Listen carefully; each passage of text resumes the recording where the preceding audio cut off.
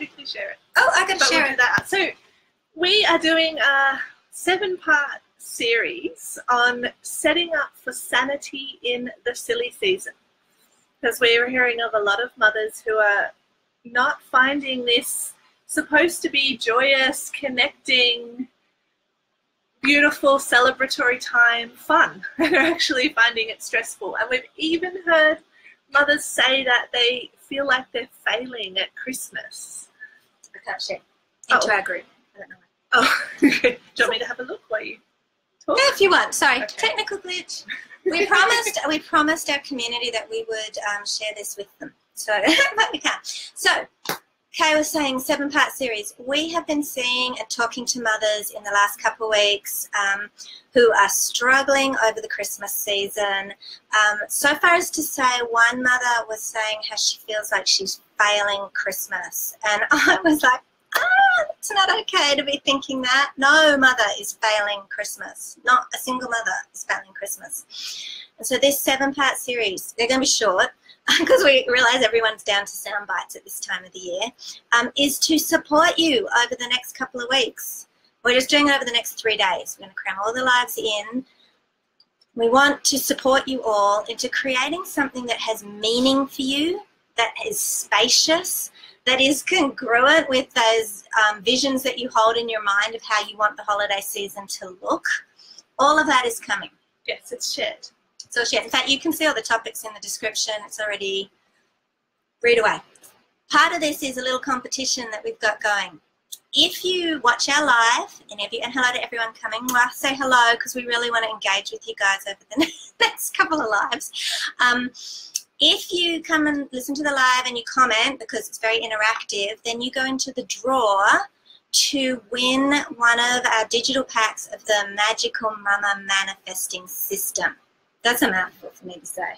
But it includes all sorts of goodies that you can read about in the description. And every live that you comment on, you go into the draw, and we'll draw it on the last one. And it's about really continuing this set up for sanity into the whole new year, into the whole of 2018. Yeah. Sorry, my dog is wanting a cuddle. So this first live, we are bringing it right back to the basics, to the foundation, because that is where the power lies.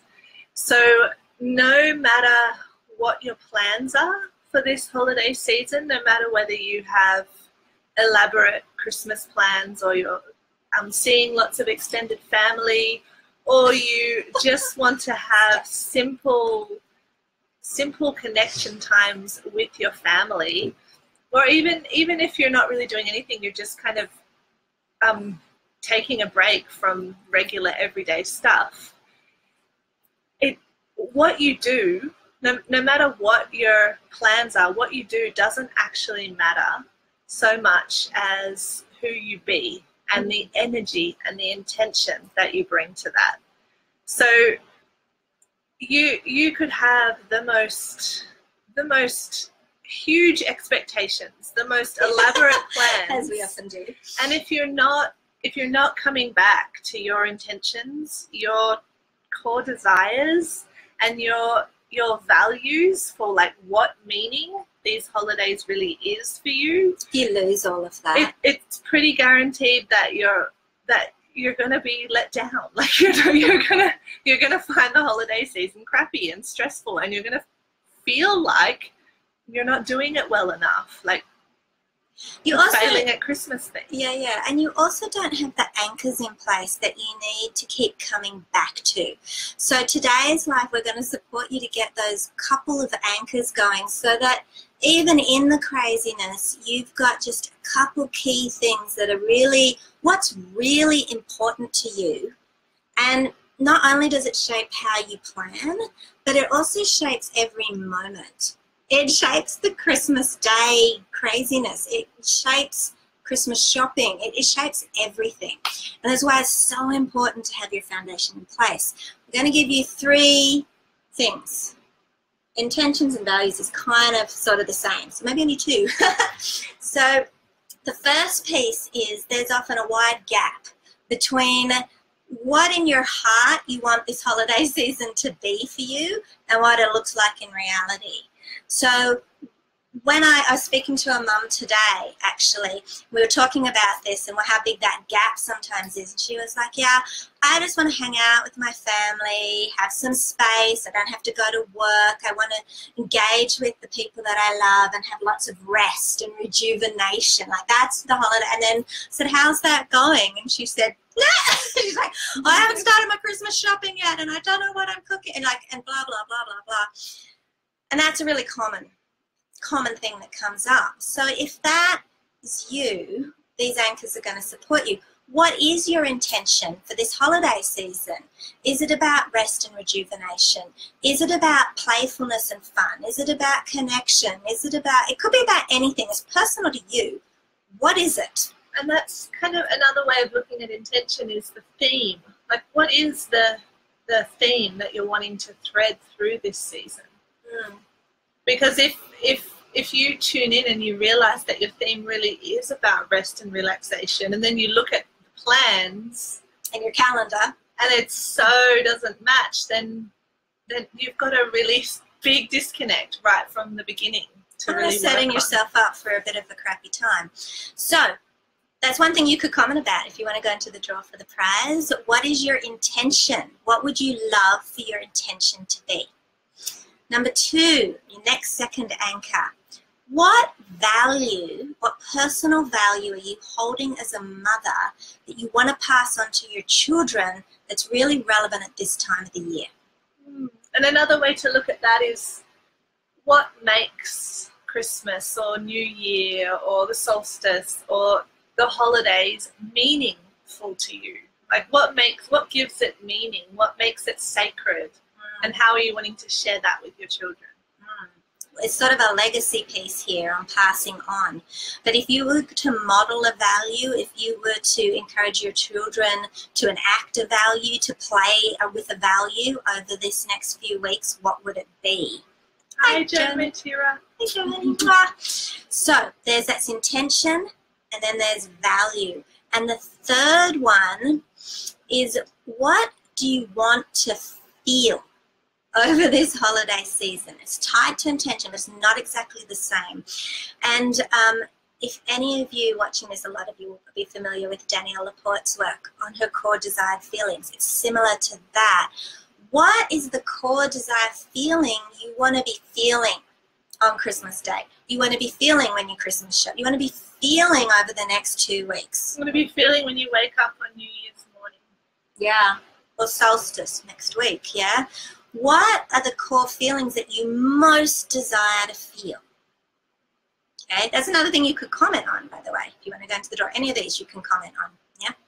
So you've now got an intention, a core desired feeling, and a value. They're just 3 key words. If you want to take it to 4, add how you would most love your family to feel over this period. So your whole family, your family dynamic, the energy in your home. The energy between you all. Yeah, because that's often another big one. We're going to talk about that in the series because that's actually a big one that often comes up for mothers too. Those 4 words can be your mantra, and they can guide every single decision-making process you have for the holiday period. We are going to talk about over the next few lives. Hi, Kathy. Over the next few lives, we'll be talking about a variety of different topics. Where are our topics? Yes, where are our topics? They're in our description. We'll look at our description. Yeah. Oh, I can't look at our description because it won't scroll. Sorry. But we're going to talk about how to create that balance and spaciousness, how to adjust the energy in your home. We're going to talk about that next slide, which is a really important topic because setting the tone and holding the energetic vibe or feel in your home is often something that the mother is doing. And if you're running around crazy out of control, that's the frequency you're holding in your family. So we're going to help you shift that too so that that starts to ripple out differently. Yeah, we're also going to talk about the power of saying no. Ooh, how many of us have saying no? Yeah, how many of us have trouble saying no when we and filling up our calendars with the most ridiculous amount of stuff that we actually really don't want to go to? We want to talk about this over the whole season. How do you say no in a loving, conscious way that can be received without you going, oh, God. And how do you actually, even before that, how do you claim your no as a positive and empowering and beneficial thing for everyone that actually creates more connection, creates more authenticity and more honesty? Because it's such a big cultural lie that we've brought into that it's not okay to say no. Yeah. So that's about really claiming your power to say no. It's kind of related to your keywords today, really. Think about those keywords that came up today. How are you making your choices? Are the decisions that you're making over the next couple of weeks in particular supporting those keywords, supporting that intention or that value or that desired feeling, or are they weakening it? Are they draining you? And that's actually something we're going to be dedicating our life to as well, is really looking at all of that stuff that you have committed to over the holiday season and looking at what is really helpful and in alignment with your core intentions, your values and your desires, and what really energizes you and your family and what doesn't, and how to say no to the ones that don't. So it's another topic. Another topic that we're doing a short live on will be around anxiety and expectations when it comes to extended family. And so for most, even families parenting really in quite the mainstream, it can be a hotbed. But if you're parenting outside of the way your family of origin parents, then going to the family for Christmas Day can just be such an anxiety-inducing experience about I'm going to be grilled about all my parenting choices and everything. So we're going to talk about that on the live too, and how you can show up in a way that supports you, that supports your children, that has you feeling empowered, and that allows you to just stay in your own alignment, but still, you know, like not starting all that war on Christmas Day to keep the peace as well. Yeah. And we're going to do a couple on creating really meaningful, it doesn't have to be elaborate, it can be if you want, but really meaningful family rituals or family celebrations. Or even just family experiences. Yeah, in this season, because this season is all about like ritual and celebration, but you might as well make some that actually have genuine, true meaning for you and your family. So again, align to the key words. Yeah. Align to the key words. That's really important. So if you're there on those ones, you'll actually have created your ritual, and you'll be equipped to share it with your family. And it can be anything. Like when you see them, you'll see what we mean. They can be things that you can do anytime. But we want to sort of get across the idea of how do you construct something that has meaning for you and your family, that adds richness, that strengthens the container of your family, which is usually why you do these sorts of celebrations and rituals. And also how you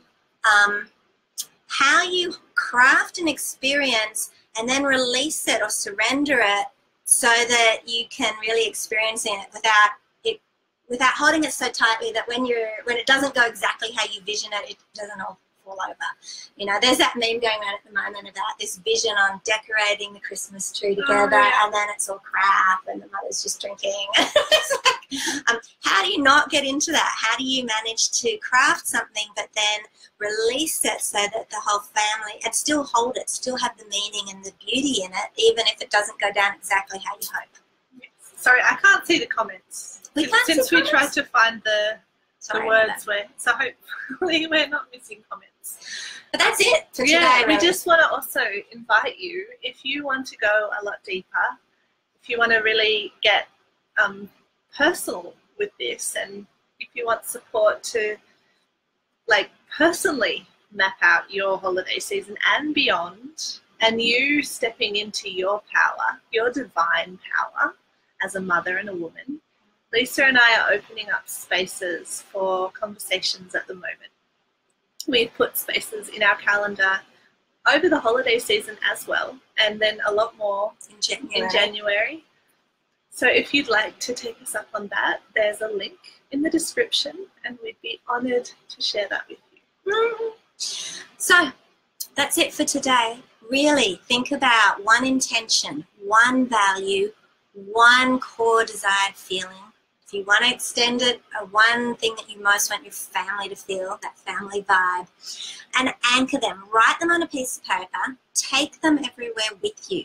They should be the things that are guiding your choices and your decisions over the next couple of weeks to make sure that there's actually alignment and congruency between what's in your heart and what's in your calendar.